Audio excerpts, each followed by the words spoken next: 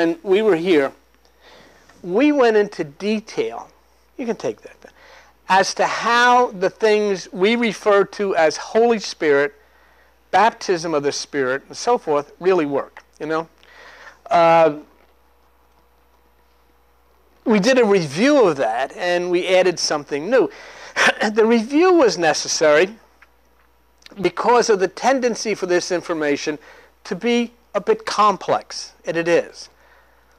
And I intend to move on today, but I do want to do a very modest review, which will explain, to the best of my ability, how do angels and spirits and God and Jesus and all of this stuff enter within us. And you will not have to have faith to understand this. It's a work of nature. And it's entirely normal. Okay? Both, the last two times when I was watching with the television setup, because I only have about 58 minutes on TV, and both times I ran out of time on television before I could present this to the viewers, and so I wanted to run through it. The basic problem with all religious thought, at least to me, is using reality, which is created. Now, you know, you say, well, I don't believe it was created. Irrelevant. It's here. Wherever it came from. It's real. I mean, the chair you're sitting in is reality. And so people then are also reality because we're physical, three-dimensional.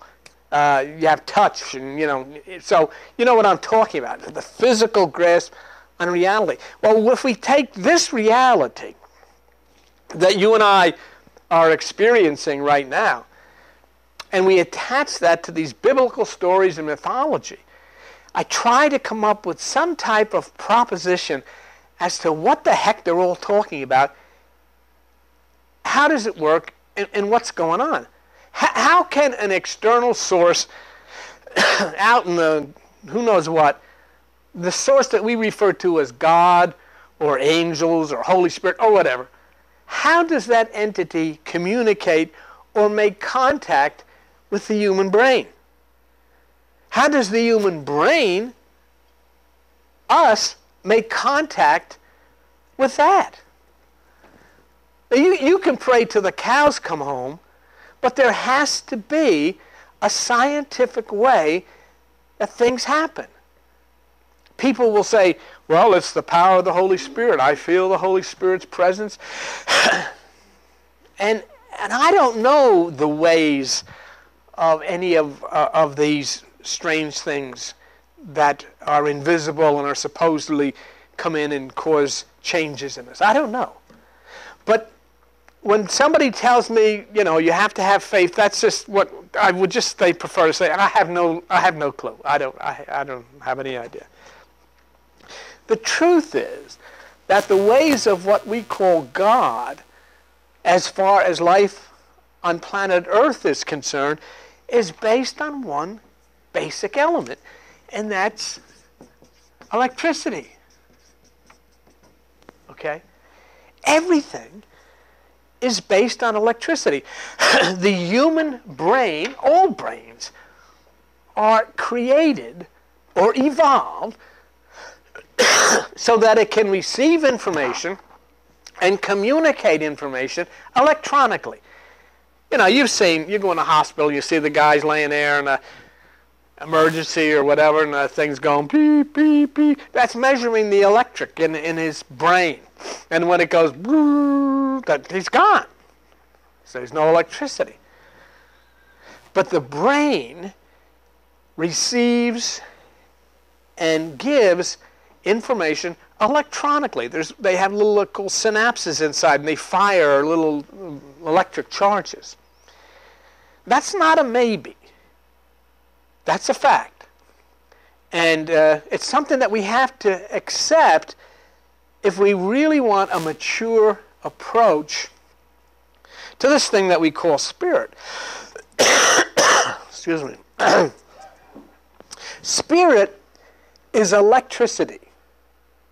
And electricity comes in many forms. See? What we're talking about here is radiation, electrical energy.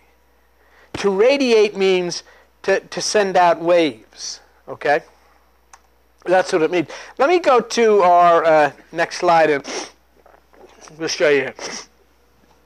Radiation generally means the transmission of waves, objects, or information from a source into a surrounding medium or destination. All right, so let's put that together. We got that radiation. All right.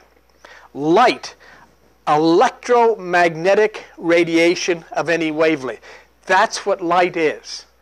So radiation is a transmission of waves.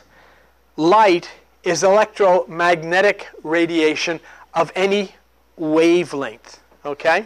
Now, let's put that together with the Bible.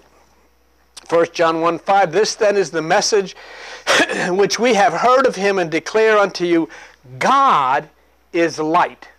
So what we call God is actually light, which is actually electromagnetic radiation, okay? Which radiates or transmits in waves, okay? Now, the Bible is the book that said God is light. And what I'm just trying to do here is say, well, what are you praying to, and who are you trying to hear from, if indeed the book is saying that what you're trying to contact is light. Let's be adult. I mean, if we could be mature and adult and forget all of our religious beliefs and all this stuff. This is what I'm going to say. You know, if you're watching on TV, you're going to, you know. When people go into church, all right? When people go into church, Sundays, they are trying to make contact with aliens. That's what they're doing. I mean, you can mess around with it. Say, oh, I'm trying to find the Holy Spirit. Oh, come Holy Spirit. Oh, God. Oh, angels. Aliens. They're trying to make contact with the subatomic world of electromagnetic radiation. And that's what they're doing. People go into church and they kneel down and pray for aliens to come. Oh, alien, come into me. I say, oh, no, oh, I don't believe that's of the devil. No, what are they? What are these things that you're praying for? And they are praying to the supreme alien to come to them and change them and provide for them. You know, I don't know if you've ever thought of that, but have you thought that all the times you've gone to church, and you've gone to church many times, that you were actually trying to communicate with aliens? Oh, I know you called it God. You called it angel, spirit, Holy Spirit. But what was that you were praying or singing to? Let's define alien and see if it fits. What we want to do is just take a look at this, and as you do, see if this, you know, kind of fits with what you went to church. Who were you trying to seek in your prayer time and so forth? Okay? All right?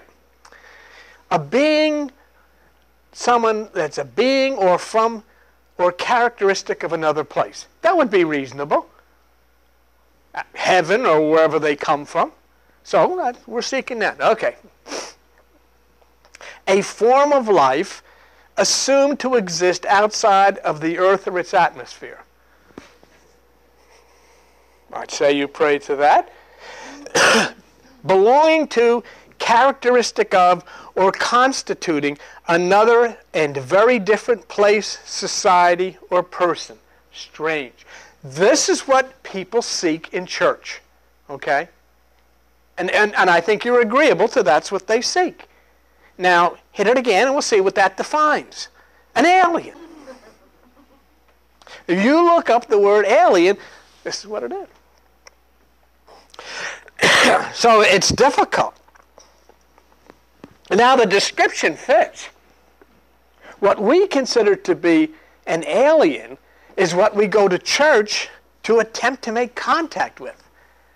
We go and sing to the aliens. We pray to the aliens. We preach about them. Now, we made up names, like they do in mythology, to fit the particular invisible entity. We made up names like God, Jesus, Spirit, Devil, and all that kind of stuff. But what we are really talking about are beings from another dimension. Aliens. Okay? Now we've given the aliens names, but these names are names that are connected with our experience. Let me tell you, let me be the first to announce, okay?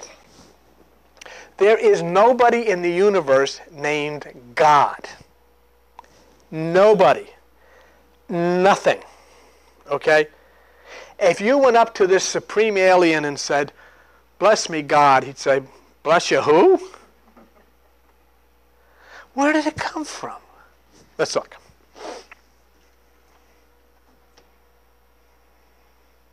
God. The English word God is identical with the Anglo-Saxon word for good. And therefore it is believed that the name God refers to the divine goodness. So when you hear a lot of people say, "Thank goodness," same thing. That's thank God. See, so nobody is named God. It's goodness. What is good? See? Okay. Let's take a look at the devil. The English word devil is from the English word evil. Thus, the struggle of God and the devil is actually the struggle of good versus evil. There is no such thing as God. There is no such thing as the devil. These are words that we made up so we could describe, interactions in our own way. We even got this guy's an old fatherly guy with a white beard that sits behind a desk and all that stuff. Okay.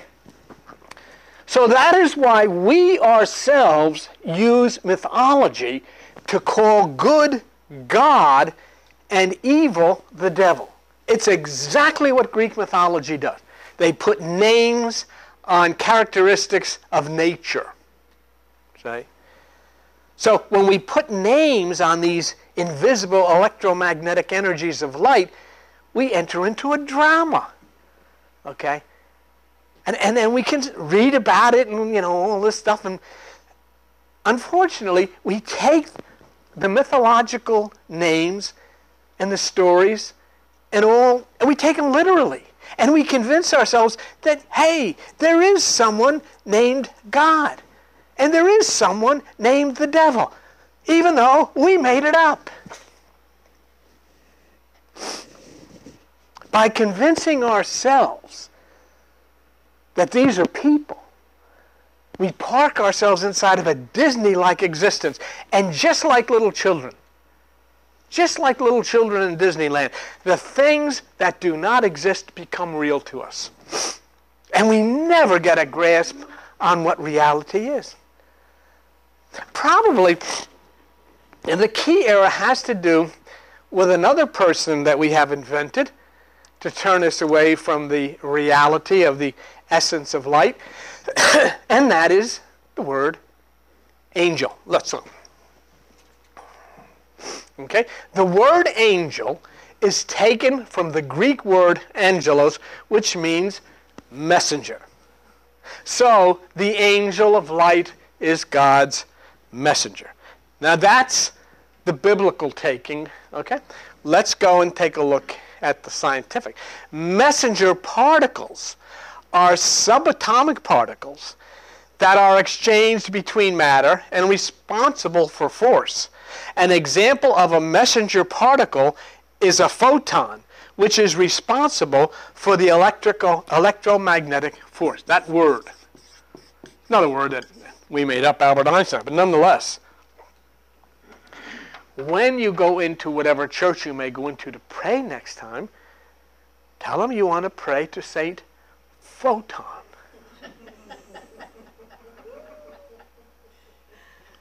Saint Photon, the messenger of light.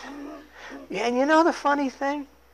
You'd be the only one in that building that knew it the right way and was doing the truth. Look at it again. I don't believe this. Excuse me, everybody. Oh, my goodness gracious. I have to somehow get rid of this. Okay. Well, next week we won't have that. Okay, so the word angel, taken from the Greek angelos, which means messenger, so the angel becomes a messenger. And in science, messenger particles are photons, okay, which are responsible for the electromagnetic force. Now the key here is the word angel, taken from the Greek angelos, which means messenger. And that gives us the angel of light being God's messenger. And then we see in the scientific part that there are messengers, and an example of a messenger particle is a photon. So, come with me now. Our examination would be to determine if angels are really photons. Are angels really photons? Okay, let's go to the Smithsonian NASA site. Smithsonian NASA, light's bending angle due to black holes from the photon sphere to infinity. The bending angle of light is a central quantity in the theory of gravitational lensing. Don't worry about it. The paper concludes by showing that the strong and weak deflection bending angle provide an approximation, 1% of the exact bending angle, who knows what they're talking about, value for light rays transversing anywhere between the photon sphere and infinity. What I wanted to get here is that the bending angle, okay, is connected to light and photon. So in other words, the light is on an angle. It's an angle of light. And it's a photon, which means it's a messenger. It's a messenger particle. So we've made a connection here. We have clarification that angled light is photon. Light travels on an angle due to black holes and gravity. In other words, it's moving along and it's coming down, everything is wonderful, and it gets near a black hole or some kind of celestial body, and bang, it angles because it's pulled by the gravity. Okay? Well, if angles of light are photons, then it is important to put together the key information that we saw in the last couple of slides so that we can reach a determination here. All right? Now, let's do that. First one. The paper concludes by showing strong and weak deflection, bending angle, blah, blah, blah. The exact bending angle value for light rays transversing between the photon sphere and infinity. Okay, so that's bending light, and that would be photon. Stare at this word, photon. Okay, next. An example of a messenger particle is a photon, which is so what we have proved here today is that an angle of light, photon, is a messenger particle. So in religion we have an angel of light who's a messenger. Here we have an angle of light, which is, what does it say? Read it again. An example of a messenger particle is a photon, which is an angle of light. Now, next one. The word angel is taken from the Greek word angelos, which means messenger. Angel of light, messenger. Angle of light, photon. Here's the difference. The angle of light, photon, is true. Okay? The angel of light, messenger, is not literally, but it is talking about the angle of light, which is the photon. So we're not saying that anything is unreal, but we're saying, we have to become a little more mature and adult and understand. The first statement here shows photon to be an angle of light. The second statement shows photon is a messenger, and the third statement shows the word angel means messenger. Now, is that enough to say that the biblical angel of light, that is God's messenger, would be a photon angle of light, which is a messenger particle? Let me show you how Albert Einstein and Newton determined the photon messenger particle. All right? There's no gravity, Newtonian gravity, and you see Albert Einstein. Okay, no gravity, Newton, and look at the angle of Einstein's theory. So this is what Einstein said happens with light. Zap! It's an angle of light. It's a messenger particle, and it's called Einstein gravity. I wish they had made it go a little slow, but you can see it there. When you get to the Einstein, which is coming up, bang, you see how the light angles down. So there is a messenger particle, okay? The light comes to Earth on an angle. Now, let's tie this up securely. Okay, we want to do that. Let's tie this up securely, and let's look at a comparison of the words angel and because what I'm doing here is I'm showing, and I'm making a proposition to you that angels do not exist, but photons do. And photons are the messenger particles, and they are available to you. All right, let's go. Listen. This is the word angel. An immortal spiritual being, God's thoughts passing to man, and all this kind of business. Okay, both from the late Latin angelus, from the late Greek angelos, from the Greek messenger, angel. All right?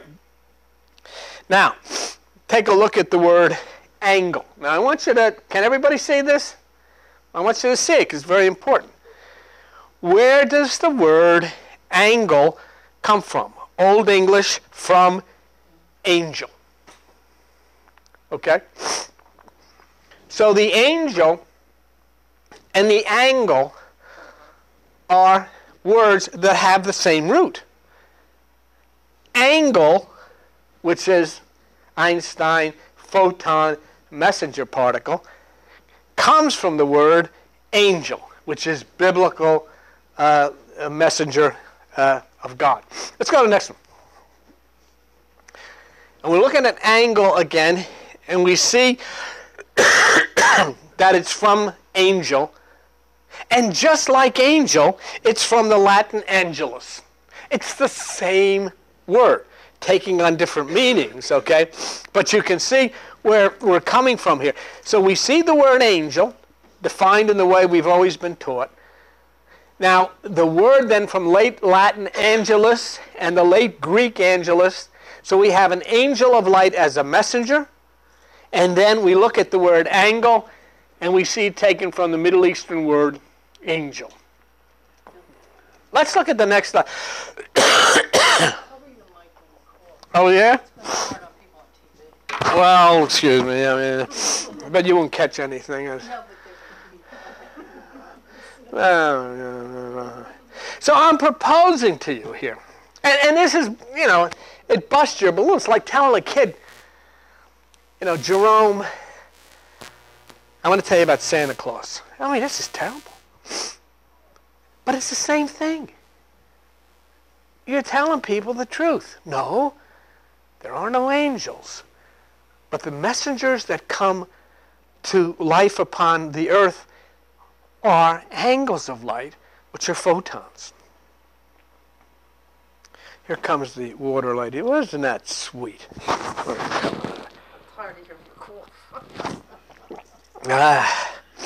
So,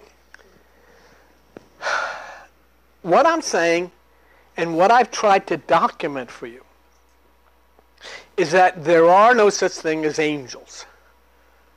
But there are things called photons which do that job as an angle of light. They're messenger particles. So if a person, get this now, if a person is touched by an angel, they are actually touched by photon. And even the word photons, created by Albert Einstein. In other words, even that word, photon, is man-made, as does the word angel. Nobody ever heard of that word angel unless you're English. Well, you know, nobody, that doesn't exist. You go in the universe to some other place where they have a different language, they don't know such thing. But there's one basic element. And forget the name we're going to call it, whether it be photon or anything. There is this thing that nobody can really name, but we try to just to identify. But there is this thing which comes down to earth as a messenger of a higher realm cosmically and can enter into people. The words, in reality, there are no words. The only words of angels and gods and all that we make up. So we can try to identify different sources of energy. But what you have to do is forget about angels, forget about photons, and just realize there exists an invisible entity that does come down from above and can enter into you. So, that being an interesting thing, the photon is real, it's a fact. So when we go into meditation, or when we go into church for that matter, we're not trying to be open to a visitation of an angel, but rather to be open to a visitation of a photon, which is light, and according to Scripture, an element that will make significant changes in our electrical brain to raise us in a higher understanding. Keep in mind that what we've been talking about here are angels of light, photons, light, and what we call God. So what I have done, at least in my own mind, is change the approach to the element of the higher mind or God or angels from something requiring faith, because we don't know, that something is real. We have to have faith. Now, you take a person. You see what I'm saying to you? If it's a scientific reality, it's like digesting food or growing hair or plugging an electric outlet in. It works because it's a natural force. What difference is it what religion anybody is? Has nothing to do with religion. The lights that go on, go on. You could be a Muslim, you could be a Jew. If you flip the switch, it goes on. It doesn't care. Same with this. This doesn't go to people because they're a particular persuasion or they pray. It has nothing to do with it. It's this natural thing. Now, how do we, as electrical instruments, and we are, allow this higher photon or higher electro or alien energy to enter us, as it's spoken of in the ancient scripture? How do we make contact? And wait a minute here. Say this is a photon. You want to take your troubles to that? Hey, Dot. Call her that. And if that's what we're making contact with, what the heck's the sense of it? I mean, if a photon is an element, a particle of light, how is that going to help us with our problems? You can stick your finger in an electric socket and get a jolt, and that's not necessarily an intelligent force. So what makes this intelligent? So isn't it important that we identify or determine if the photon force we are opening ourselves to is intelligent? Is that intelligent? Does it know things? Can it make decisions?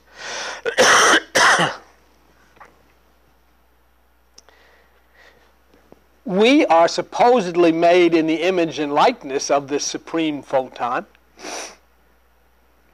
And that we call God, Spirit, and so forth. But it's very, very important to me to find out, what am I going? Am I going from something written in a book and saying, well, this is reality, but how can I encourage you to get in touch with this dot? I want to take you to a book. The book is written by Gary Zukav, and it's called The Dancing Woolly Masters. Let me put the cover. That's the cover of the book. Gary Zukav wrote this, The Dancing Woolly Masters. It's an overview of the new physics. All right? Now, what I want to do in looking at this book is the proposition that photons have consciousness. Probably that's what you and I really look like. But we have the ability to enter into bodies. So even though we're just a little dot, do we have all of this consciousness and we can operate this body? But we use the brain. We have to have a brain because I have to communicate with her, you have to communicate with him, and all this kind of stuff. In other words, does a photon have a cosmic mind like we do? And can that thing be able to think and make decisions? And when, of course, we enter into bodies, we transfer our decisions to the body, to the mind. Now, let's look at something. As I said, it was Gary Zukav. And the premise here, very important. In laboratory experiments, the photons had to make a decision as to what path to travel when flowing towards slits in a board set up to block their path. I don't have all of it because, but you can get the book if you. But let's go to page 88. There is no definitive answer. Some physicists, like E.H. Walker, speculate that photons may be conscious. Consciousness may be associated with all quantum mechanical processes. Okay? Consciousness may be associated with all quantum mechanical processes. Since everything that occurs is ultimately the result of one or more quantum events, the universe is inhabited by an almost unlimited number of rather discrete conscious, usually non-thinking entities that are responsible for the detailed workings of the universe. All right, a lot of words, but what we're saying is, does this little photon dot, is it conscious? Can it think? Can it plan? Can it do? Let's go next one. Okay. Whether Walker is correct or not, it appears that if there really are photons, and the photoelectric effect proves that there are, then it also appears that the photons in the double-slit experiment somehow know whether or not both slits are open and that they act accordingly. I don't understand, but that's not the point.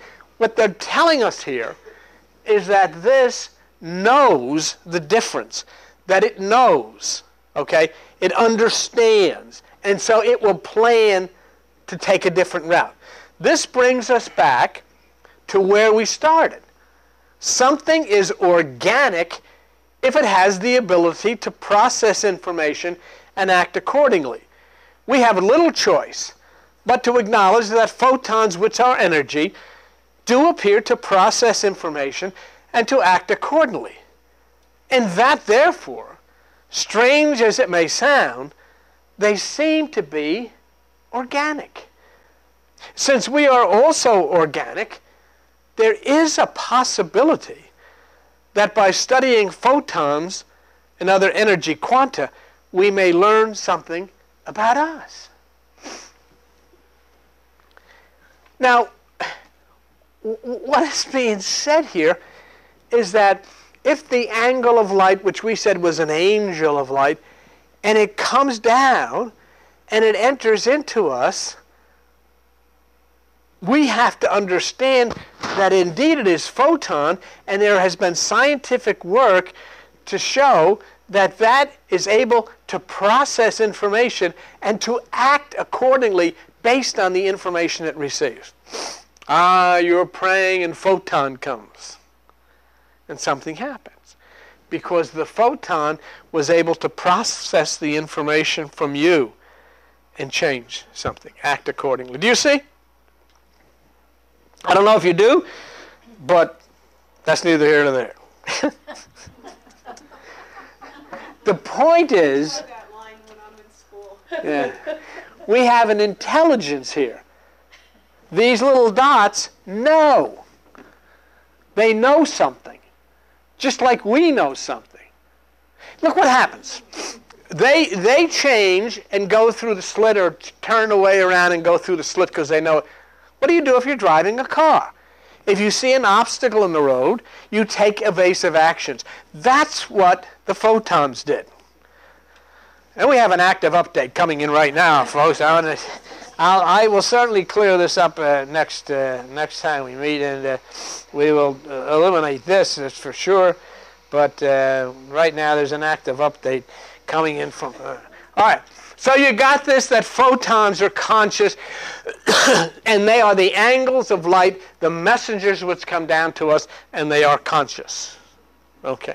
And so so this is where, and what Gary Zukav and these scientists reached a conclusion, that the angles of light, okay, or messengers or angels know what's going on and can make decisions.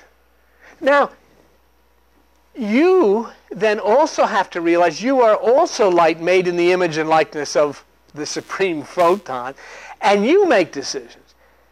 And you know things not with your brain, but with your consciousness, which is in the realm of light.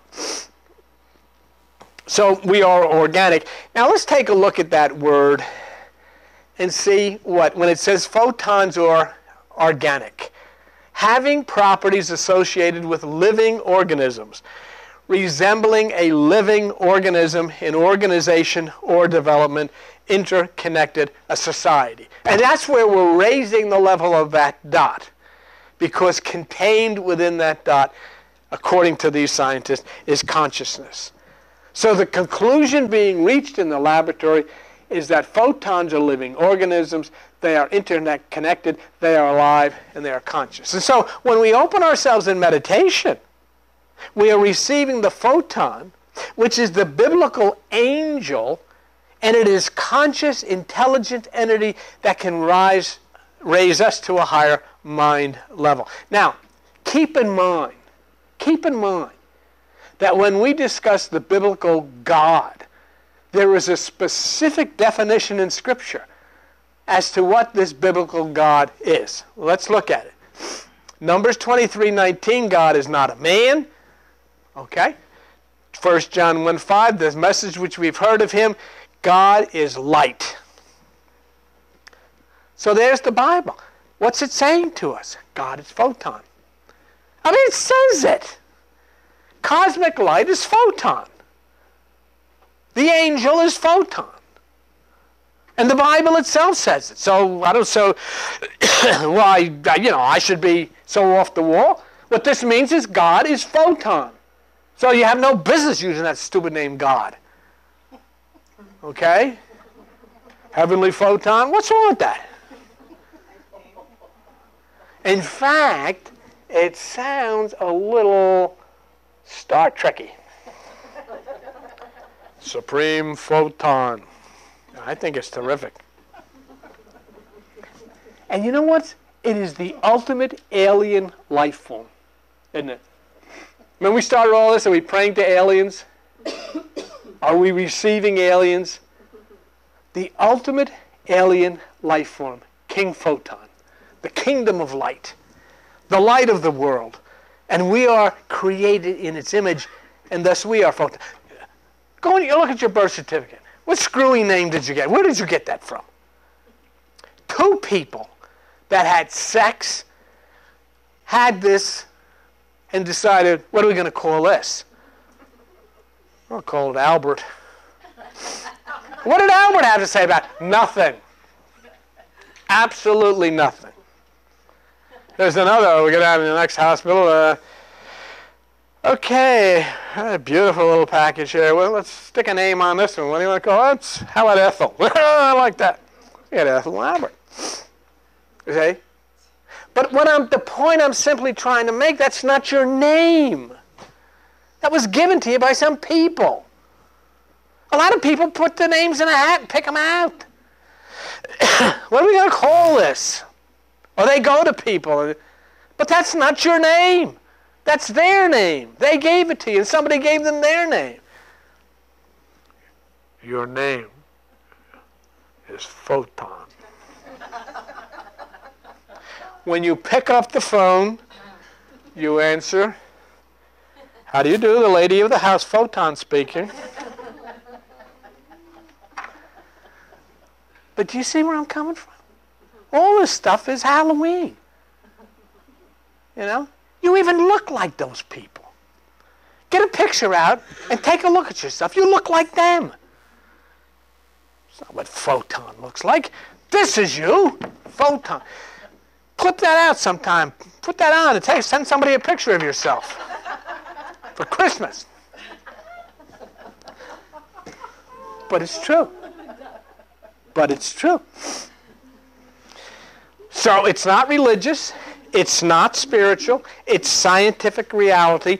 How do we make contact with the higher photon, and how do we allow it to make contact with us? Let me show you a scripture that is significant.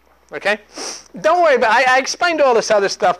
The shoulder of the ram, the unleavened cake. I'm not going to get into that now. But come on, let's go back. Okay. The priest shall take all of this stuff, put them on the hands of the Nazarite, blah, blah, blah. And the priest shall wave them for a wave offering. So here's the priest. He's got all of this, dead cows or whatever he's got in his hand. And he's waving this thing. Who's he waving to? And did they really want him to be done? Of course not. But it's in there. There has to be a wave offering.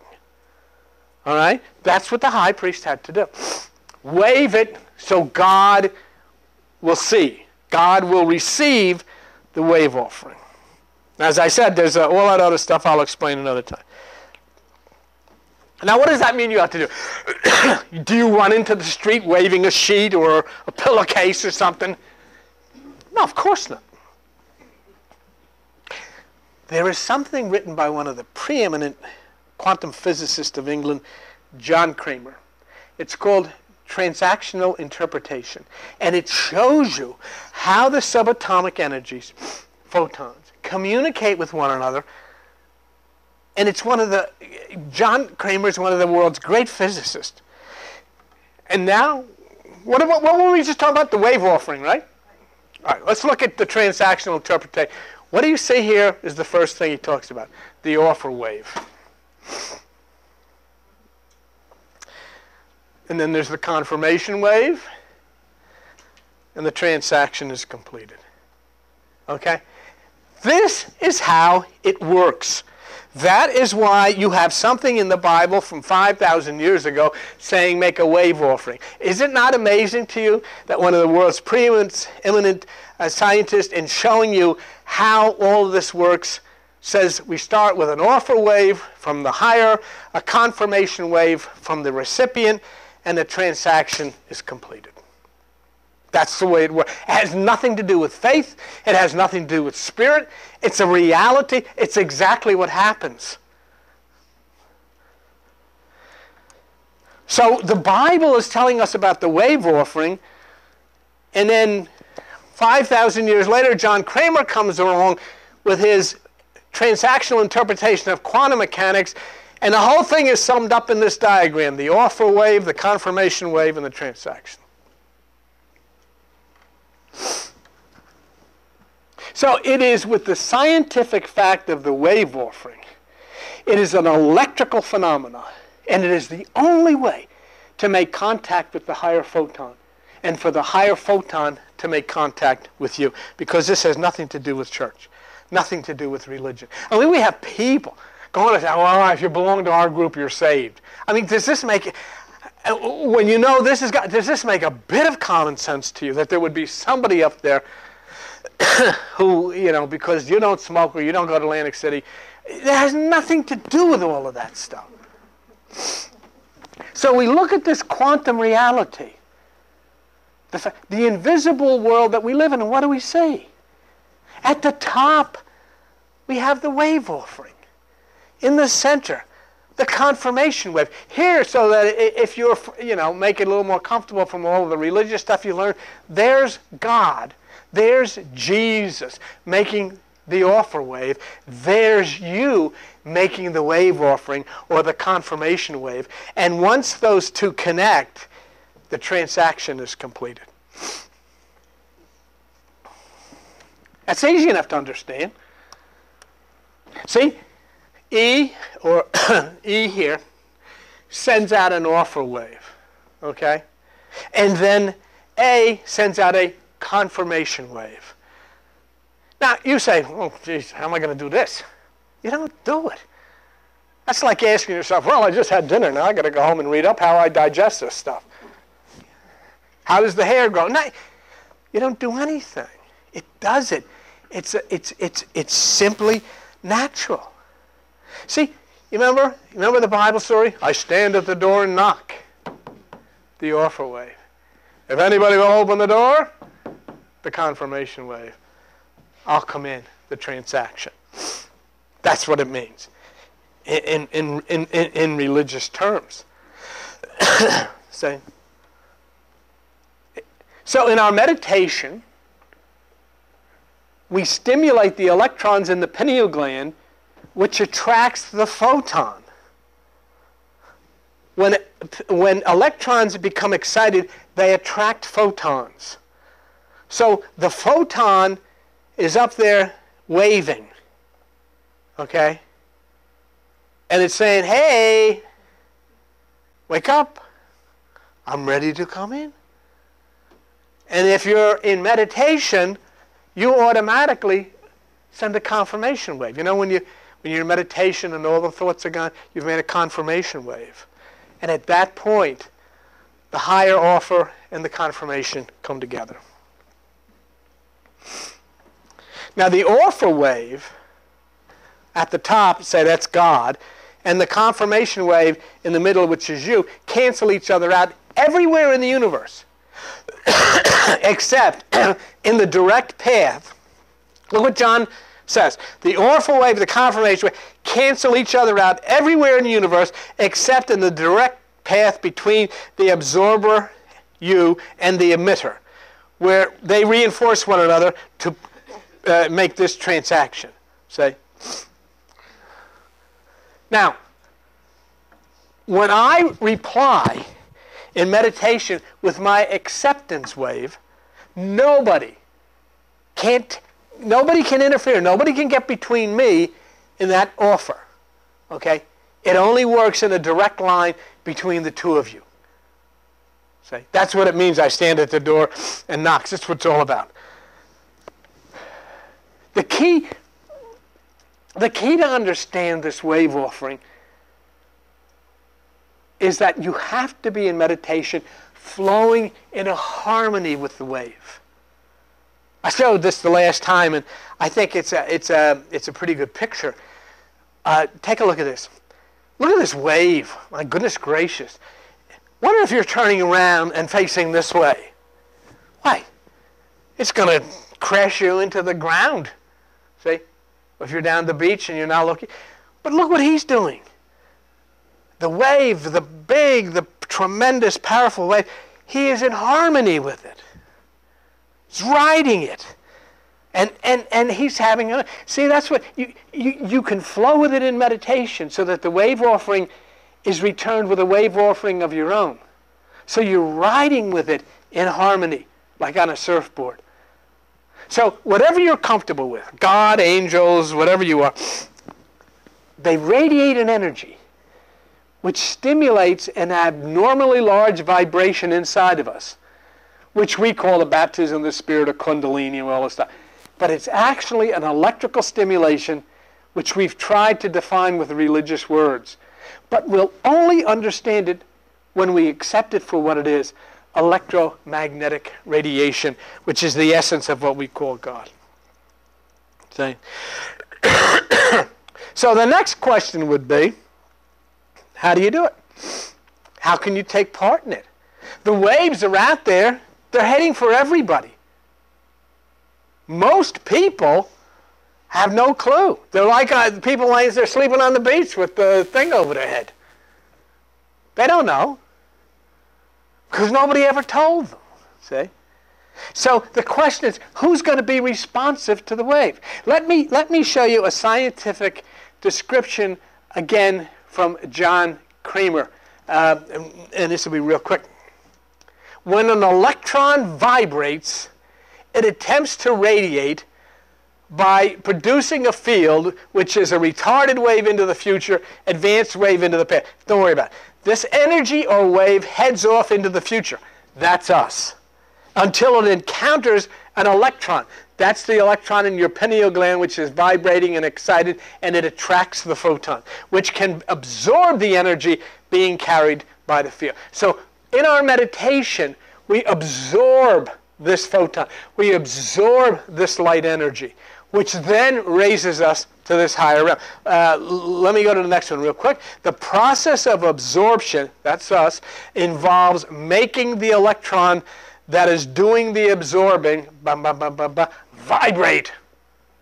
And that's why we say concentrate on the pineal gland. Concentrate up here at the center of your forehead. Concentrate up there. Because we got to get that vibrate. And as soon as that begins to vibrate, then bingo, it attracts the photon in and of to itself. So many strange things are occurring throughout the universe, and we'll wrap this up. I'm going to show you something. And I was lucky to come on this. This is a kind of a moving picture. But a very strange thing, and the scientists are really at a loss to understand this, but over the North Pole and Saturn has formed a hexagon. And they can't conceive of how that could have happened or what it means. But they have taken time-lapse pictures of it from their, whatever they have up there, and I'll show it to you. And here it is.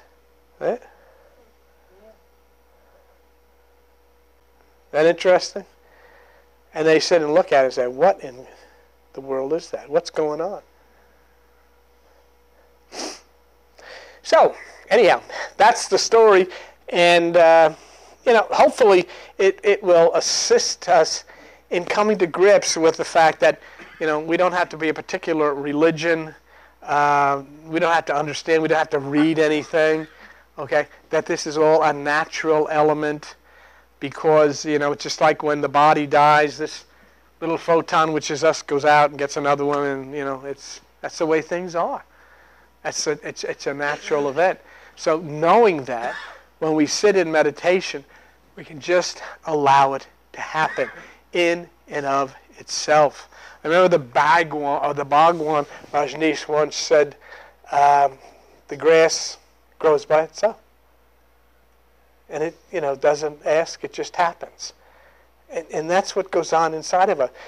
Unfortunately, we've chosen to try to connect ourselves with people who will explain to us how to meditate or how to do this, that, and the other thing. And you can't do that. It does it by itself. Okay, thank you for being here. And we'll see you soon.